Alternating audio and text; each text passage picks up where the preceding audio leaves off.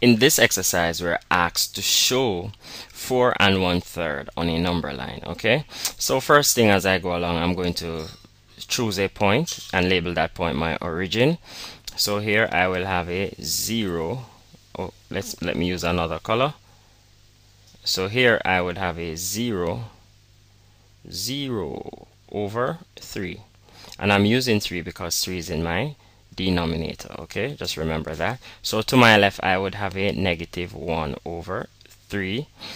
To the right of my origin 0 I would have positive 1/3, then 2/3, then I would have 3 over 3, then I would have a 4 over 3, 5 over 3, then I would have a 6 over 3, then I would have a 7 over 3, I would have a 8 over 3, 9 over 3, then I would have a 10 over 3, I would have a 11 over 3, I would have 12 over 3, here I would have 13 over 3, and here I would have a 14 over 3, and my last point here I would have a 15 over 3. So if you notice, since my denominator is 3, then my denominator on my number line, it's constant, it will remain 3. Okay, and as I go to my right I'm increasing by 1 unit, and as I move to my left I'm decreasing by 1 unit. Okay,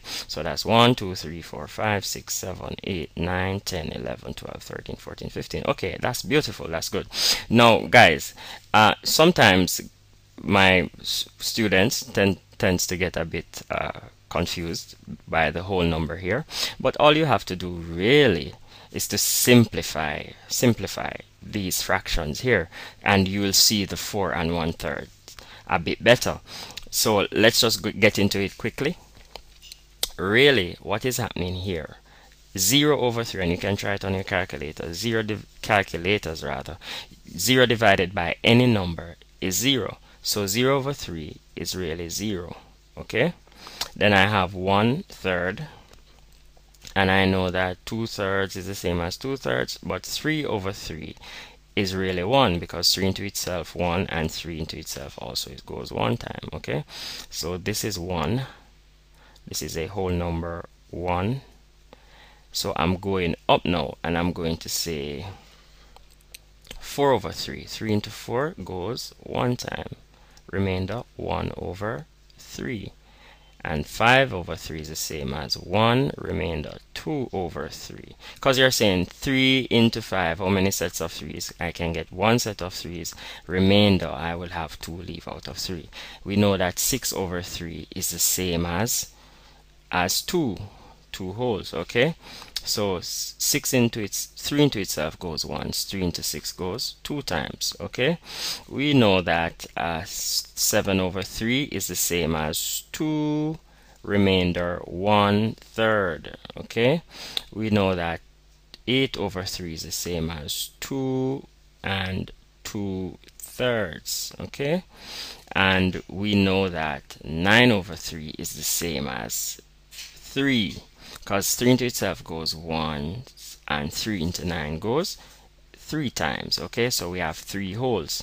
So 3 over 3 is the same as 1 whole, 6 over 3 is the same as 2 wholes, and 9 over 3 is the same as 3 wholes. So we can continue, and we can say then now that 3 into 10 goes 3 times, remainder 1/3. Okay, then we can say that 3 into 11 goes 3 times, remainder 2/3. Okay, and also 3 into 12 goes 4 times.